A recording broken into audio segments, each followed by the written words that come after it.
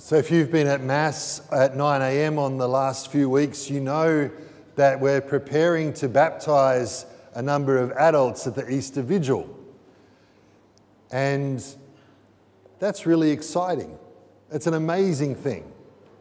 They're here today because we're going to do the third scrutiny, the third prayer of preparation with them in preparation for baptism.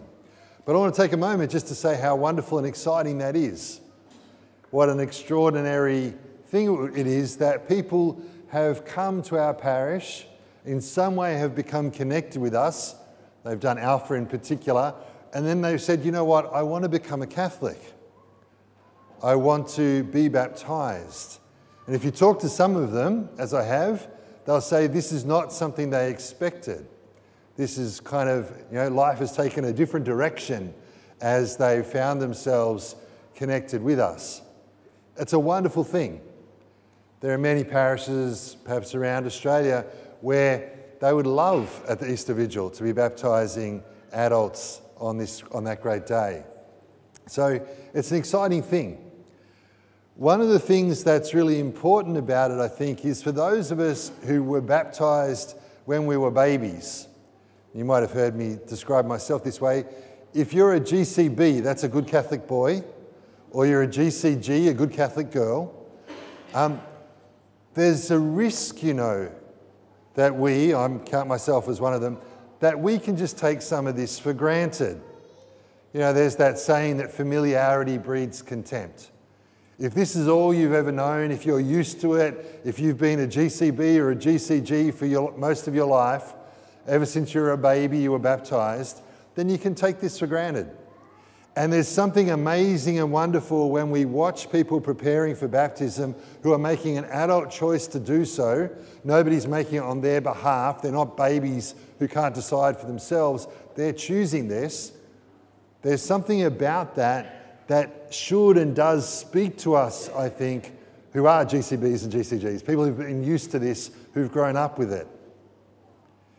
And there are others in the congregation today who maybe you've were baptised as a baby and you're back at Mass for the first time in just a little while. It's been recent, a new thing that you've been coming back. For others, you're not baptised and you're watching all of this with some interest, perhaps as you're already doing Alpha with us as well. I want all of us to pay really careful attention, to really watch what's happening over these next few weeks, because we're getting really close now. And the reason why I'm talking about that is that the readings that we've had the last 2 weeks and now this week are all designed, they're all focused upon baptism.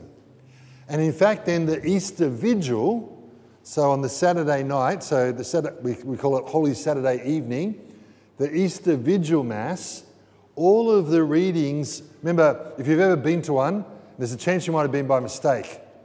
Last night I said at Mass, this is to the Vigil crowd, this is the one Mass that you don't come to the Easter Vigil because there's long readings and you think, there's a football game afterwards or something like that, right?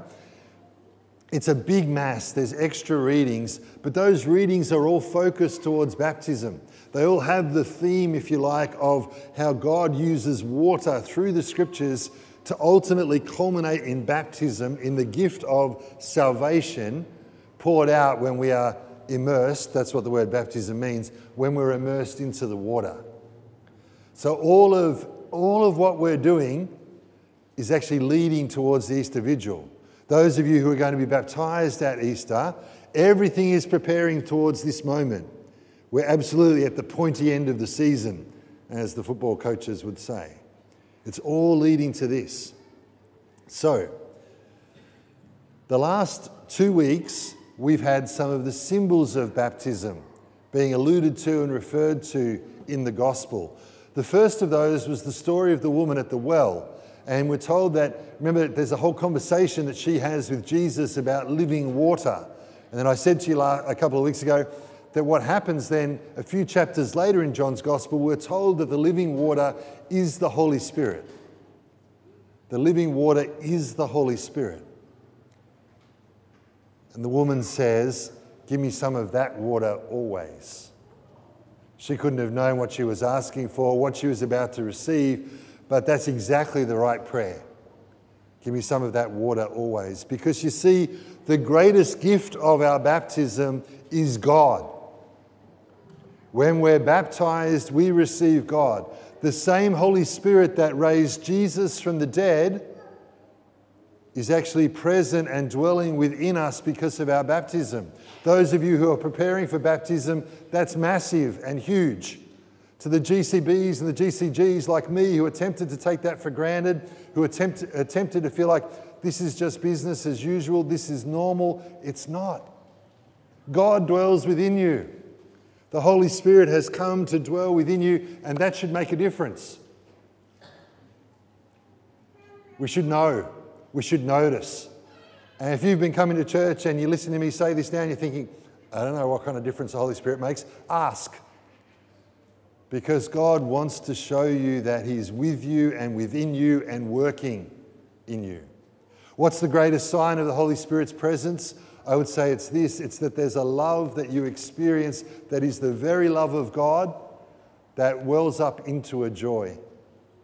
The great sign that you have experienced, encountered the Holy Spirit in your life is joy, because you know that you're loved. You know that you're loved unconditionally by God. Can you grow into that experience? Absolutely. Does God want to show you more of that? Definitely. But that's what baptism is for, that we would receive the gift of God's own Spirit. The same Spirit who raised Jesus from the dead is at work in you and in me. Those who are about to be baptized, I hope you're getting really excited about that, because it is awesome and huge. Wonderful. Amazing. Last week, we had the story of the man who was born blind, and that alludes to one of the most important other ancient words for baptism, or ancient images for baptism, and that is that baptism is an illumination. The blind man learns to see. Jesus, the light of the world, opens his eyes. And of course, light is a crucial symbol of baptism. The moment over there you can see our Paschal candle, our Easter candle. We're going to get a new one at the Easter Vigil. And this, at the risk of telling tales for people who haven't experienced it yet, will start in darkness. There'll be a fire outside, and the one new Easter candle will be lit. And as that Easter candle comes into the church, all of our candles, the ones we're holding, will be lit until the place is ablaze. That's because baptism is about illumination. To have faith in Jesus means, first of all, that we see God in a new way. We see God through the lens, if you like, of Jesus, through the lens of his love for us. But we also see Jesus, we also see the world through that light too. That we see everything else differently because of Jesus. It's not just that we see God in a new way, we learn to see the world, as it were, through the lens of Jesus. What makes Jesus weep, what fills him with joy, what he's passionate about, what makes him angry. These are the things that we learn to see, and we learn to see our world in a new light because of that. One of the great symbols of baptism then is that we are to be enlightened. And then that brings us to today's gospel, which is the story of Lazarus. And that brings us to this incredible moment. It's actually an ancient tradition that on the last Sunday before Palm Sunday, we would have the Gospel of Lazarus. Part of that is semi-chronological. As John would have it, it's Lazarus' being raised from the dead that actually triggers the final conflict with the authorities that ends up in Jesus' crucifixion. But there's something else that's going on. It's more than chronological. Because as Jesus says in the Gospel today, I am the resurrection and the life. In his raising of Lazarus from death, he's promising, he's giving us a foretaste, a shadow of the great gift that the gift of the Holy Spirit and being enlightened culminates in, which is that death has been conquered forever. Human beings are so deeply scared of dying. Death comes as something that shapes our behaviours in ways that we don't even realise. But every time somebody yearns to be successful at the expense of others, it's because they want their life to last. They're scared of dying and they want their life to have an enduring consequence. Every time somebody decides that they're going to put someone down in order to exalt themselves up, it's ultimately because they're scared of dying and they actually want their life to continue and endure. We don't do that consciously, but our lives are shaped by the fact that we're scared that this is all there is. Death comes as a great obstacle that kind of renders everything else flat and short. But the good news of the gospel, the good news of Jesus Christ, is that he, risen from the dead himself, actually conquers and defeats death. Jesus dies our death, but the glorified risen life that he leads means that we, in time, after our own death, will know that our life continues and endures forever. And it means you don't have to put somebody else down to exalt yourself. It means that you don't have to try and accumulate goods in an effort to live forever. It means that you don't have to try to do things that actually prop yourself up because you're scared that this is all there is. The promise of Christianity is that we have a life of love that endures for eternity. I want to stress here that that means that what happened to Lazarus is a bit different to what will happen to us and what happened to Jesus. You see, to be technical about it, Lazarus was resuscitated. The scriptures make it really clear that he was dead, okay? And he's raised from the dead in that sense. But Lazarus does die again, right? Jesus dies once, but when he is resurrected, he lives a life for eternity. He'll never die again. You and I, when we die, we will die. But when we are raised to life with Jesus, we will not die again. The story of Lazarus is a foretaste, it's a symbol, it's a promise that Jesus will defeat death forever. That's what we celebrate at Easter. The way that he did that, the way that he accomplished that, had to be by dying for our sake first.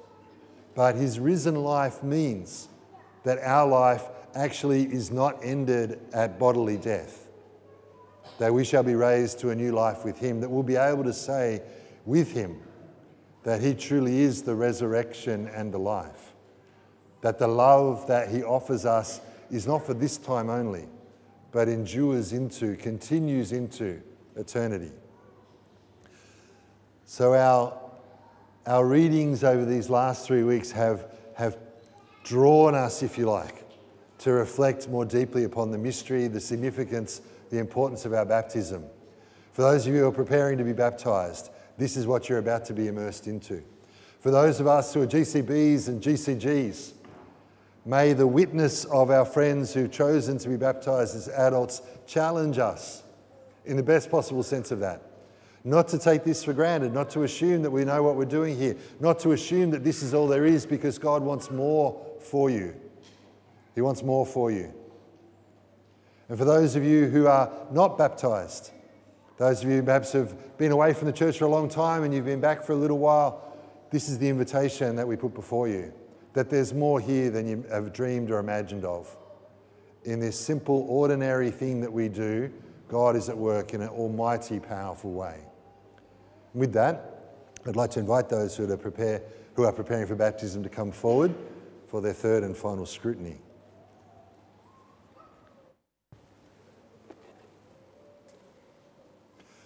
Can your godparents and sponsors come forward too, please?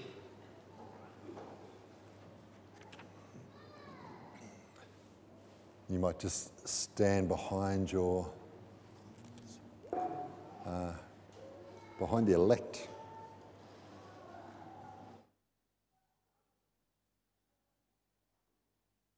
Elect of God, I invite you to bow your heads as we pray.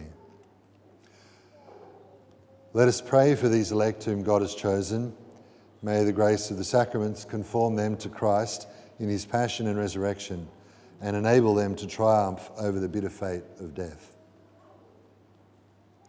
That they may ponder the word of God in their hearts and savour its meaning more fully day by day, let us pray to the Lord. Lord, hear our prayer.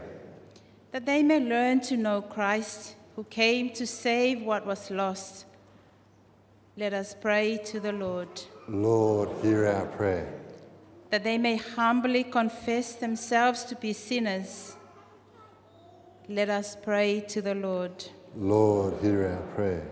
That they may humbly confess themselves to be sincerely reject everything in their lives that is displeasing and contrary to Christ. Let us pray to the Lord. Lord, hear our prayer. That the Holy Spirit, who searches every heart, may help them to overcome their weakness through his power. Let us pray to the Lord. Lord, hear our prayer. That the same Holy Spirit may teach them to know the things of God and how to please him. Let us pray to the Lord. Lord, hear our prayer. That their families also may put their hope in Christ and find peace and holiness in him. Let us pray to the Lord. Lord, hear our prayer.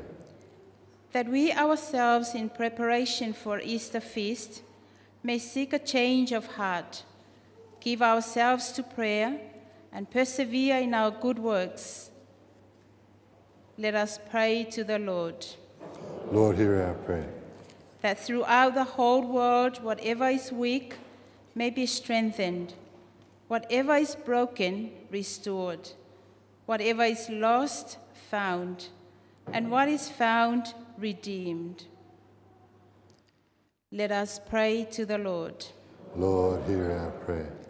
For our family members and parishioners who have died, including Ray Hans, Barry Sydenham, Teresa Vittoria, Salvador, Alana McBride, Riley Maria, and Michaela Lobet. May their souls be received into the glorious presence of God.